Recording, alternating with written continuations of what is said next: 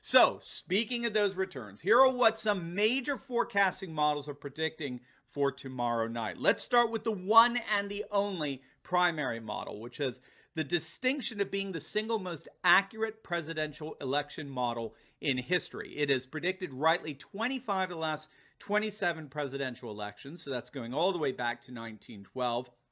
It's the algorithm put together by the Stony Brook University professor Helmut Norpoth, and that makes the model unique in that it uses no opinion polls. Opinion polls are completely obsolete when it comes to the predictions of the primary model. Instead, the primary model uses data from the primaries, which date back to 1912.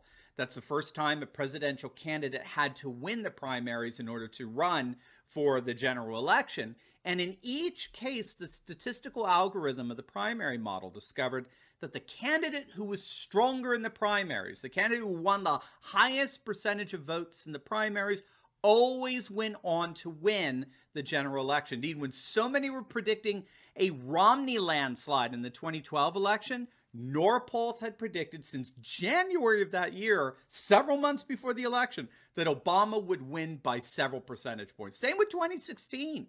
The primary model gave President Trump an 87% chance of beating Hillary Clinton in that general election. And those results, if I recall, were published in March of 2016. So very, very early on. So in this sense, the primaries function very much like the general election in microcosm. The winner with the highest percentage of the vote in the primaries always goes on to win the general election.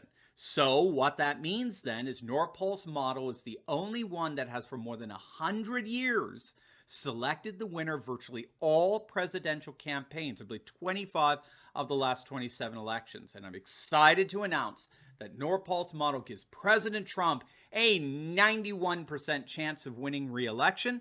And the model is actually predicting a win with over 360 electoral votes, which would be an absolute blowout. Now, of course, again, this is all predicated that we go out to vote. So make sure you do that tomorrow. But having said that, no incumbent has ever lost the general election after receiving 75% or more of the votes from their party in the primaries.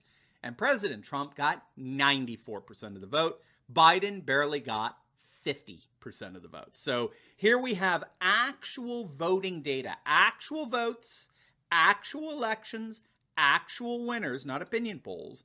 And the results could not possibly be more discrepant from the opinion polls that are being peddled by the mainstream Marxist media. So that's our first forecaster. Not a bad one to start off with, huh?